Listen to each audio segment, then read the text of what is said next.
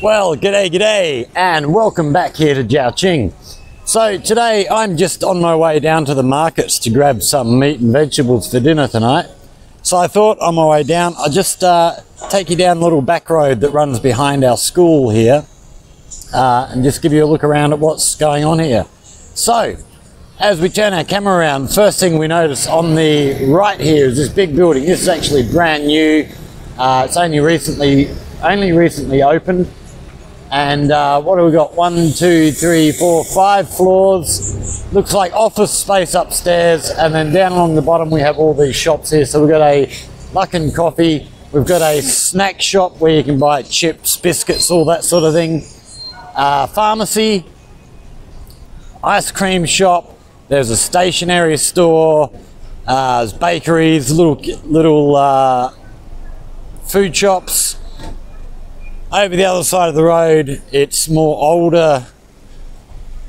older shops that have been here a long time. So we see here the yellow bikes and the blue bikes up here. These are the hire bikes. So basically, you come down if you want a bike, you scan one of these QR codes on the back here, and off you go. You're on your way. We have a bus stop here, so if you want to catch a bus into the city itself, we can do that from here. And then we're just going to check the traffic. We're going to cross the road here. So over here we have a little photo booth. So this is where you come and get, if you need ID photos, passport photos, that sort of thing, that'll happen in here. In here we have a little temple type of thing we can see here. It's quite an old building. I love these beams up in the roof, absolutely gorgeous. We can see a little spot here for doing your worship, I guess. We have an old plaque on the wall here. I believe this building is from around about 1931.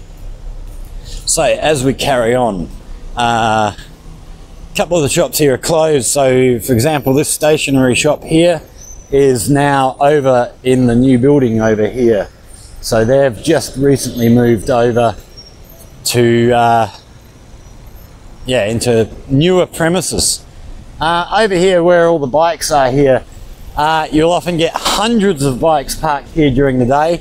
Just around the corner here is a middle school, and all the kids that ride their bikes at school park their bikes here, and then they'll have a lady sitting here all day guarding. So the kids might pay 1 RMB a day to the lady, and she will take care, make sure nothing is stolen. Have a little food store here where they just deep fried dough, which is very popular. Have another pharmacy on our left. This shop here that is not open at the moment with the blue doors, that is a fruit stall. It's not open now because school has just finished, so they have no middle school students. So the middle school is down here. They have no middle school students coming, and also with no students in the college, they just have no trade. So they're on holidays. They will be back towards the end of September. Here we have a little stall if you want to get your phone fixed or computer fixed. They do all that sort of stuff. We have a hairdresser's. Over the road here we have a bike repair shop. So they, if you need your tyres pumped up or need a patch on your tyre, you can do all that sort of stuff. Here we have a cobbler's. So he will make shoes or he will repair shoes, either way. I don't know that he makes them there himself, but he can actually take measurements and get your shoe size and send off the orders, and they will make shoes for you. So on our right here now we have hospital. So this is actually this hospital is actually connected to our school. So Yeah, a lot of students come here. I've been in there a couple of times for a couple of little problems I've had over the years. It's, yeah, it's good because it's connected to our school. Often the teacher, you know, one of the other English teachers will come with me, so it's easy to communicate and stuff. But we have another hairdressers here on our left. Then we have more food shops. Okay, one thing you'll notice on the street, no footpaths. You're walking on the street. One thing that I'm still not used to is, well, it's opposite to Australia, but with cars driving on the right here, if you're walking down this way, we're taught in Australia you walk on the side with oncoming traffic so you can see the cars coming towards you. Chinese people generally walk on the other side, so they walk with the traffic. Which, yeah, when I first got here I found really, really uncomfortable. I would often, you know, we'd be walking down here with students and they'd all be walking on that side and they'd be going, come over here, and I'd go, no, I like to see what's coming to hit me. Over here we have a kindergarten. So you can see they're very, very big. So what's this one? 1, 2, 3, 4, 5 floors on the left there, 3 floors on the right. So yeah, I'm not sure how many students they have, but they've just closed. But I might come back and do a video one day at school letting out time, and this road is just jam-packed, absolute traffic jam coming down here. Yeah, there's hundreds and hundreds of people trying to pick their children up all at the same time. It can be an absolute nightmare at times.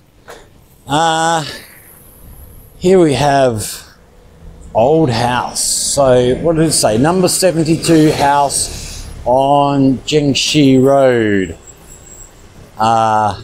Doesn't give us a year or anything. So you'll see these little tourist things around. Same deal. You can scan these little QR codes and they will give you information. Unfortunately, most of the information is in Chinese. So yeah, I'm going to try and do a bit more research on them and see if I can find a way of translating them on the fly when I'm making a video. So if I see something like that, I can scan it and show you. Here we have a post office, toy shop, another stationery store, another hairdressers. I think we have 5 hairdressers on this little street here. Little household cleaning type stuff, so brooms and all that sort of stuff. It's a bus coming past. So these buses here in Zhaoqing are now all electric. They had a few electric buses when I first arrived here, but they now, their whole fleet of the city buses are electric, with the exception of the buses that go out to Dinghu. They're still diesel powered. Yeah, it's been amazing watching them sort of what's the word I'm looking for?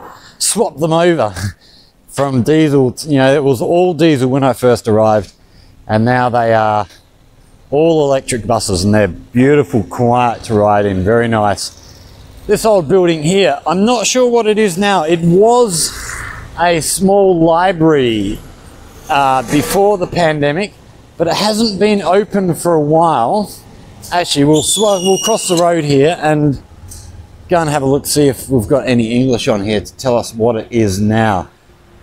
So I can see on one sign, it looks like it was built in 1934. So what's that, getting on for 90 years old? Doesn't give much more information there. Okay, we've got a sign up here, China Volunteer Service.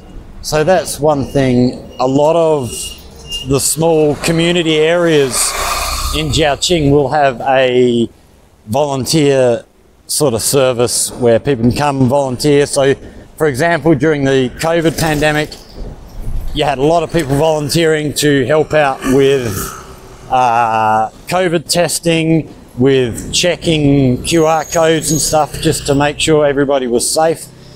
little three-wheeler vehicle here is a courier. So you order parcels, that's what your parcels generally come in. We have a dry cleaners over here, which I use from time to time. He, basically takes your clothes, they send them off to another store to get done, and then they get returned. We have a little Chinese bakery here. So they're kind of like a bakery, but they sort of do Chinese style. You don't really get things like bread and the like there. On the right here, have a little hardware store. When you compare it to something like Bunnings in Australia, the hardware stores here are very, very small. Cigarette shop. Tailor, if you want to get a suit made. So I've had a couple of suits made in there. They cost about, my suits cost about 1,200 RMB, which is a couple of hundred Australian dollars, and that was pants, waistcoat, jacket, and a shirt, all and a tie. So that, it's not a bad price. So as we get down to the end of the street here, in front of us here is the old wall, the ancient wall, which we can just see over this way. So when we walked around the old wall, this was the section that was the first section we came across that was closed off. So this is one area that they're doing work on, and it goes around this way. So around to the left here, we have an old mosque and a lot of food places, a lot of the similar sort of stuff to what we've just seen. And then we're going to head down to the right here towards the markets. So we have a little convenience store here, a real estate store, a little mini supermarket, which, they're not bad actually. That's a fairly new shop. I've been in there a few times. What else have we got here of interest for you? So here's another bus stop. This one's a bit bigger than the bus stop we saw earlier. Much more traffic through this one, especially at school times. So it's always busy, 7:30, 8 o'clock in the morning, and 5:30, 6 o'clock at night. So what else do we have? Another little food shop, curtain making by the look of it. Another hairdresser's. This looks like some sort of a lottery store. Another hairdresser's. There's a lot of hairdressers here. A little shoe shop.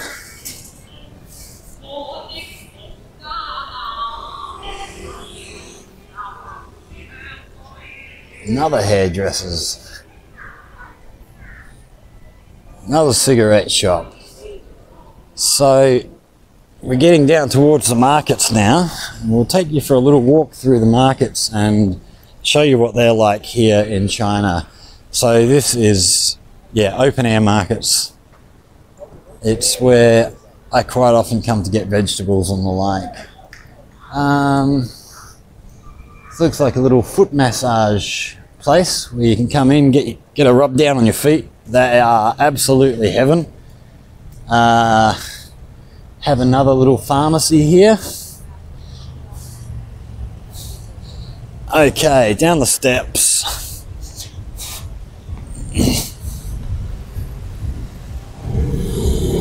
So you see all the scooters here. A lot of the, they've got a lot of electric scooters coming out now. So they've sort of upped from the electric bicycles up to actual, full-size scooters. So here's one coming towards us. Oh, she's just turned away. So that one there was an electric scooter. So heading now into the market area. So on the left here is basically a place where anybody can come up if they've got stuff to sell. They can set up a little stall and maybe be there for a week or something. So we have little clothes shop in here. It's still a little bit early. A lot of these places don't open till 4:30, 5 o'clock. So, a lot of people come out and do their shopping then once it's starting to cool down a little bit. So little odds and ends shop. So in here we have hats, some books, fans, brooms, mops, some kitchen utensil stuff in there, buckets, all sorts of things. Little shoe shop. This looks like mainly a child's shoe shop to me. And then, okay, we'll walk down to the end of here and then we'll head into the market itself. So this is a fairly new shop here. This they actually make dumplings in here, sell you dumplings and things. So here's another little temporary stall selling, looks like underwear, bras and the like. Okay, carrying on down here we have, so out this sort of the front of the market itself, a lot of fruit stalls out here. Vegetables are more inside the markets themselves. So here's another little place making dumplings. Little glasses store. Another little odds and ends store. Another fruit stall in here.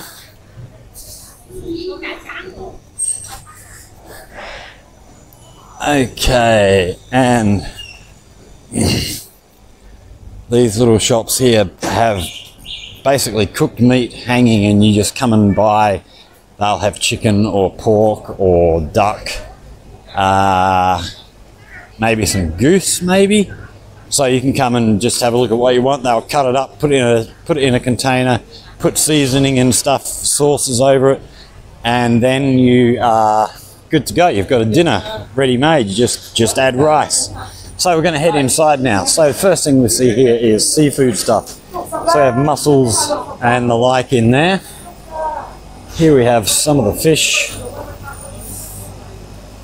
So it's all live food down here. Here we have frogs.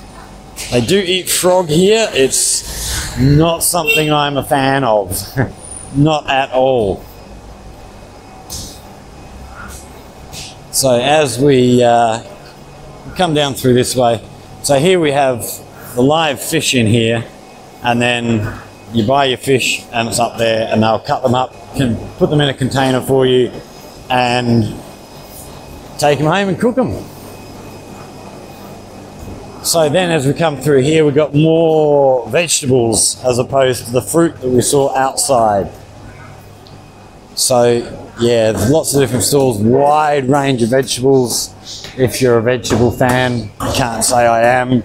I probably don't eat near enough vegetables, but I don't care. I can't stand a lot of them. Right, what else have we got here? We've got a... Okay, and then we get down to this end and we have meat. So mainly pork down here. We can see some sausages hanging up there. So they'll be freshly made sausages. Over on the right here we have chicken. So same deal, just have different parts of the chicken. You can come and order them yourself and you're laughing. And then as we head down the back here, we have clothing section. So it's mainly women's clothing down here. As with most places, men's clothing shops seem to be running at a rate of about 10 to 1. You get 10 women's clothing shops for every one male. Women are generally more fashionable than us men. Looks like we have a little sit-down area up here. I've not actually been up there myself, but it actually looks quite nice. I might have to go and have a look another day. So as we come back through this way, so here we have one shop with some men's clothing, and then the rest of it's women's clothing.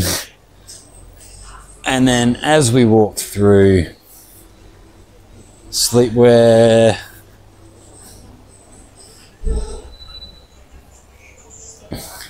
so that is basically our little walk through the back street behind our college and the markets here. Yeah, if you'd like any more information, feel free to ask. If you've enjoyed our little tour, like, share, subscribe, comment, all that stuff.